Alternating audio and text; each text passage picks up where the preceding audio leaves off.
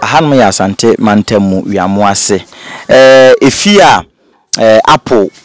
yadua enyini na so. Abayo a odua ye enie. Na abayo no ena me no kasai onte ase. Wa free mu. Nanso ne legacy anade a woye ye de eda so te ase. Mema akwa abasronko edeba 2AJ TV so. Dini no de akra kwadwo nyansafo. Eneda nso de yegidi ese nyame ada ma ho ye yenso ye ho ye pa bibia egu na akwa so kama. Eneda de me no yabohwi yaba be piemu ewo eye wiamuase ewo Sechere West Ashanti region agona empotamu ho baabi ni yaba be pie na enede ensem de ebi apropie na enu nti ene yedi akire be na nsan na wote se ensem bi edwagu ya ekokoso se Apple etimi afifi ewo Ghana aye Kumase wiamuase kroduam ha enu nti ne yetu ye nneoma ne yenkuku yenkeka ya begina ha enu nti ba ya ba die migidi se ye be hwe nkomo ma wonso wahunia ekoso ensem ne nneoma pi ena ye befa ede abrokoso a na ehwe 2AJ TV ene mene Kofi Abrefa Buzia ene nama ye de sa ensem yi ebrewo. Okay, nti ye ba bedu efie num se nem di kan ene hwehwe nkomo ya ba bedu efie honom a ya ba betu nipa dompi wa ha abusua wa ha afenso amamfo a ye agri company fo a won free office enso aba bedu ha obeye dua yi ho enhwehwemu ye ne eye abusuafo ni bi nso ebe twetwe nkomo ne yewi a ye ne agri extension officers ni bi nso atwetwe enkomo. Good, se ne enkomo twetwe ni di kan se call ye no 2AJ ahwefo ye pese asem no ye dom sukọ na ye hu ne ewom na ye te ase ye nti enenne yaka gum hwe a yaba bepie mu ewo ahanum na edua a ho nsem abedeja o social media na amanfo ka ho asem kane tete no de ye de yenim se apre de ebi enso ewo yema yimu anase Africa ha nanso de ekoso yi yenim yenhwe ya bedru na yenya busuani bi wa ha ye ne no betwetwe nkomo kakra afadua yi ho na bakwesem ne kwen fa so ebaaye opani memo akwa aba ye ne omnia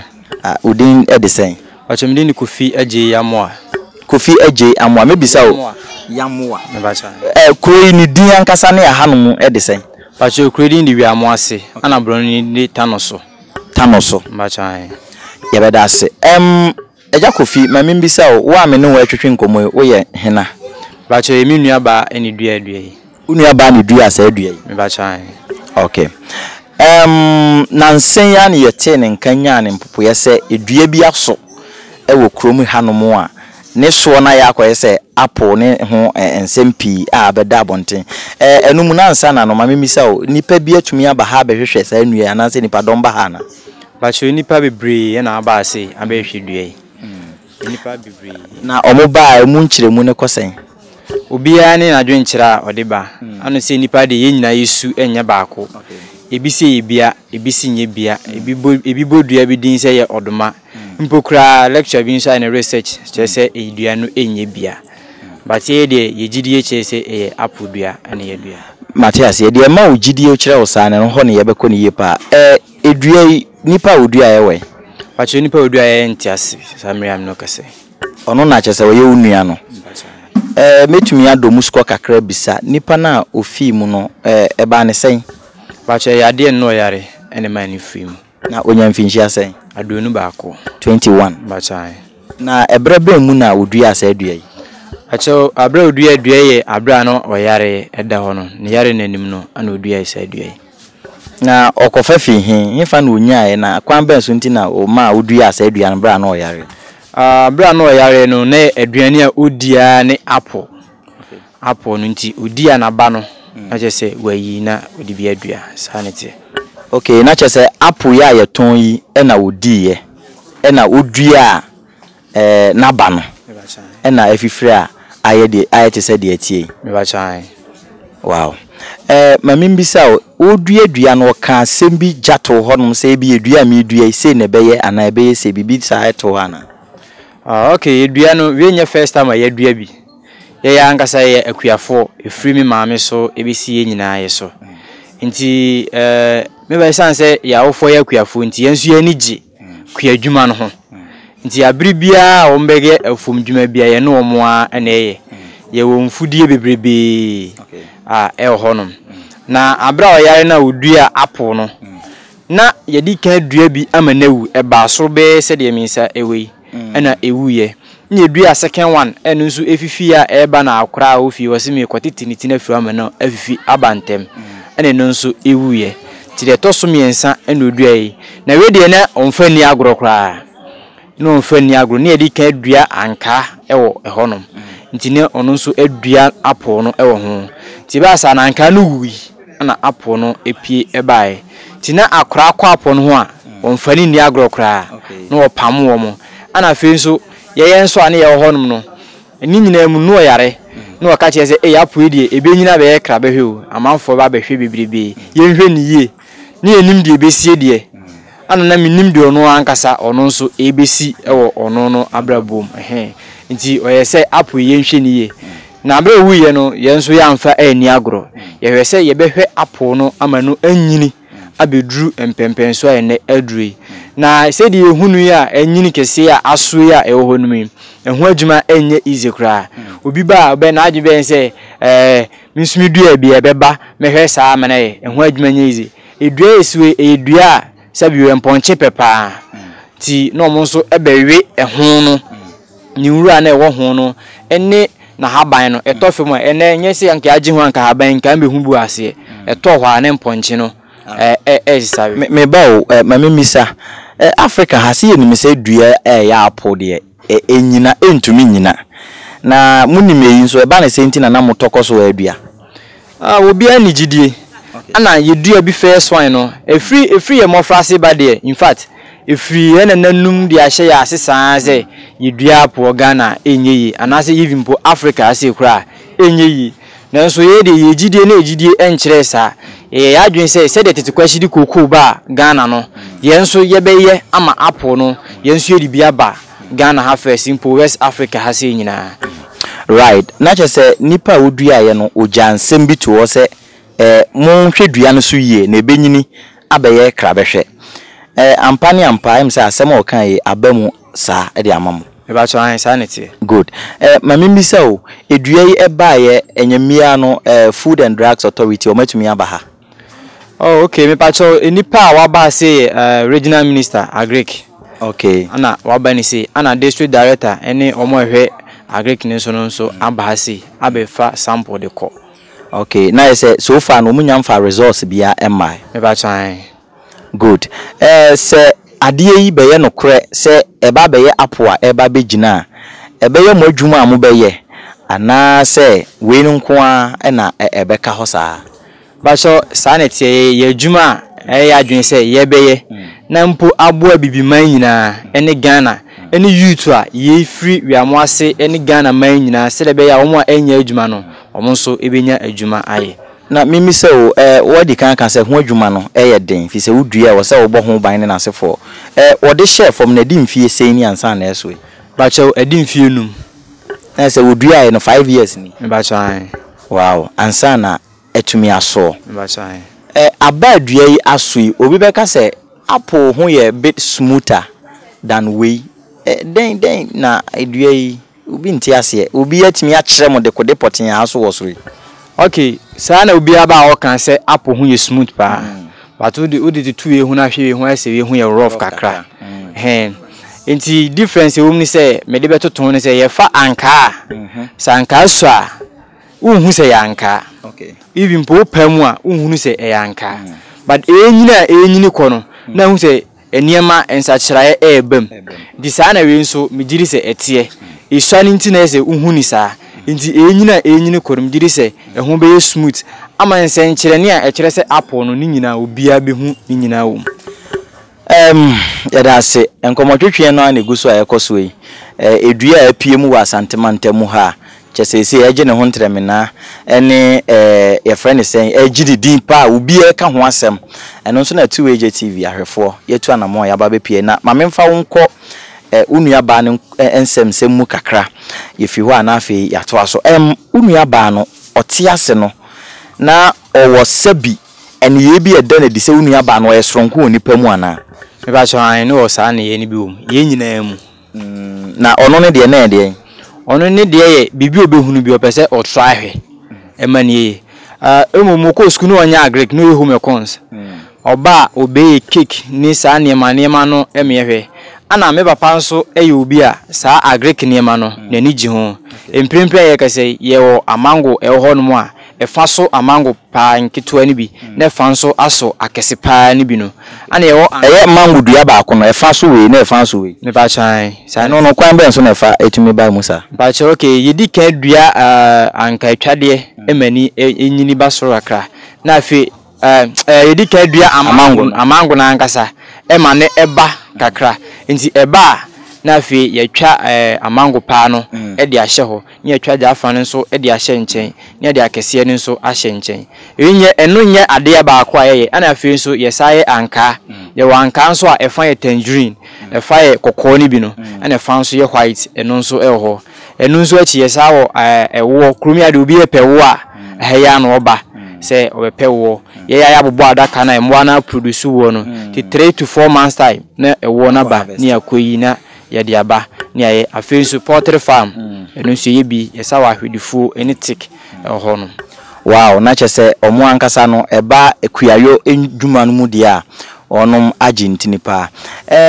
unu aba no obi bo ne beye pen ana ne ye no obi ka so ye beye for pen ana hu so ohunhun bi pen omba cho sa de manti bia mfru bia no ana ye nso ewo fie ni nso ebia mpia mfri ye nso ya no anko ne so ne ne ya o kan asem dua ade ama ade na fifi a ayese ade no ekọ ba bia no ususu se unu aba no oyeden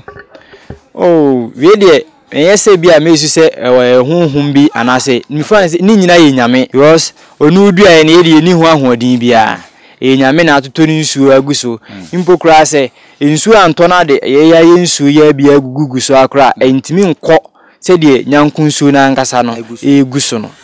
ene eyi betumi ama mwakai munuaba ni ye na munuaba ni picture wa hanom a okay right nkomotwetwe na aguso a ekoso hanom ya asante mantamu wiamo ase efi a apple yaduama enyini na aso abayo a odua ye enie na abayo no ena me no kasai onte ase wa frimu nanso ne legacy anade a woye ye de eda so te ase ne sa ne nti magi atumu se abayo nya de ne din ebetumi apepa ewo atiasefo asase so de biara da abofra ni papa ewe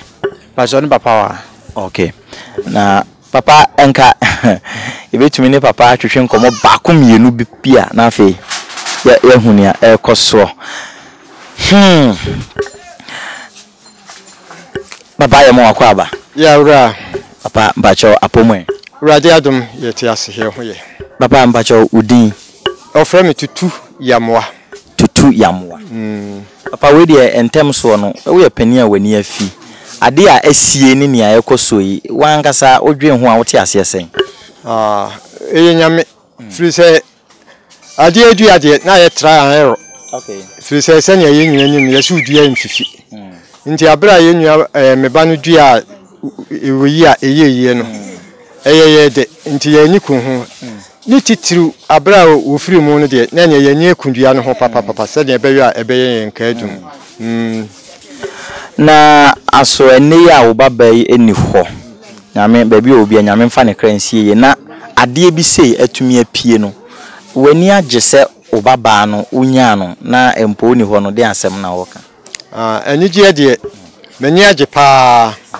se minya no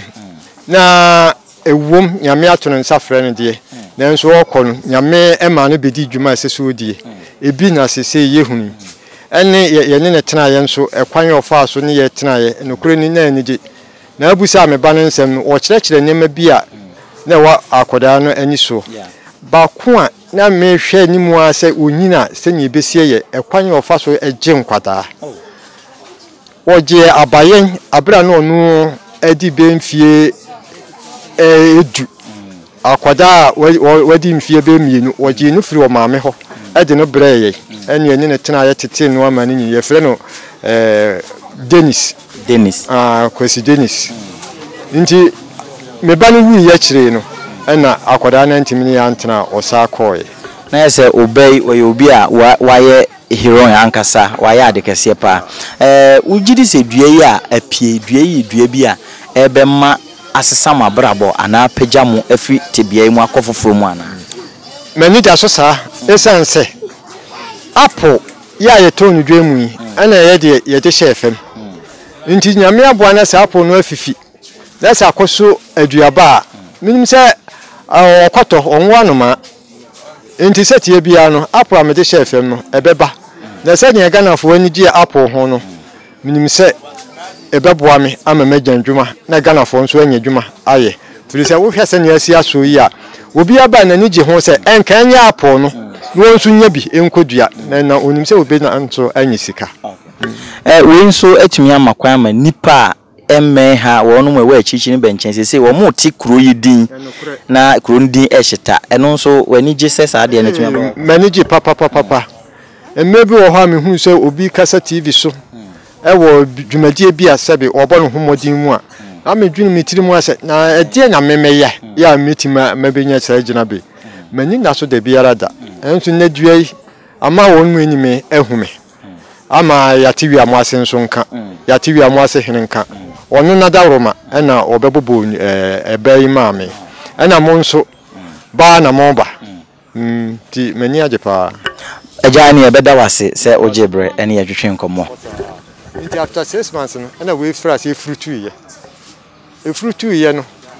about pest na yɛ 4 ɛyɛ 4 no ɛwɔ ha for 1 week na after 1 week no ɛna ehunu sɛ spot sɛ no aba ɛna we no de ɛba ɛmɛtare hɔ nkyɛ ɛba ya na eshutu fruit sɛnea esitie no the regional director, Reverend John Menu, Ashanti region, until the samples will be so Ecoma Crop Research Institute. I work from Mesa.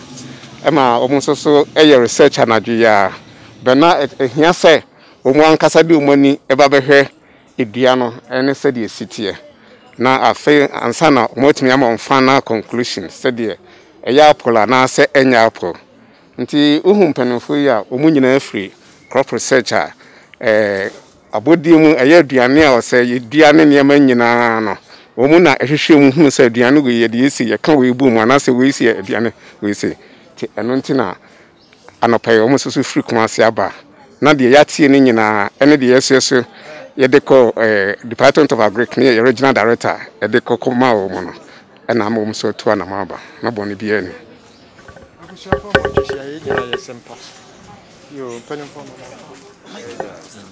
nso ɛyɛ de sɛ montu motua na mo aba deɛ me ade minim sɛ apple aba ɛnam de hyɛ fam efifiri yɛ minim ne ebewie nya me hu yɛn sɛ aso saa bɛ ɛno na atwe enipa bebree aba ha yɛ hwehwɛ nti mo aba yɛ nyina yɛ hwehwɛ ɛna ɛwɔ hɔ no to be able to conclude that this is exactly what is in Wiamuase. Yeah. So if they will permit us, we will do some basic study here. We will take the GPS position of the place where the tree is. We will take photograph of some of the fruits on the tree. Then they will also allow us to pick some of the fruits. We will also look around if we can get some flowers on the tree and pick some of the flowers and take to our lab. And if we see some of the fruits, we also look at the sort of insects that are on the flowers. And that is what will give us a gist of what we want to do. Yeah. So if you permit us, we will do that. Thank you. Sir, please, I want to ask one question, if I'm allowed. Go ahead. Okay, I would want to know if from them originally, I think they planted an apple seed. So is there the possibility that it may grow to something else which may also be edible? No, it cannot grow. Apple cannot change to any other thing. What we know is that we call everything apple, but we have different plant species. that look like apple. So, and they also taste like apple, but they may not be apple. But we cannot conclude immediately that it is not apple or it is apple. Yeah, the shape of the fruit looks like a type of apple. But our study will conclude that indeed it's an apple or it's not. So apple cannot change into, just like goat cannot change into sheep. So if you plant apple, it cannot change into orange. Yeah. All right. If I may also ask again, after your survey and everything, if it should come out that this happens to be a species of an apple, do you have any future plans regarding this? Sure. Countries have developed tropical apples, especially in India. They have tropical apple, which they grow. They've now developed a new variety of tropical apple, which can be grown in tropical countries. And India is growing it. So if we study this and we come to the conclusion that it's tropical apple, why not? Science is there for improvement. We'll use our science knowledge to propagate it. And that will not be any difficult thing. Yeah. Okay, thank you very much for speaking with us.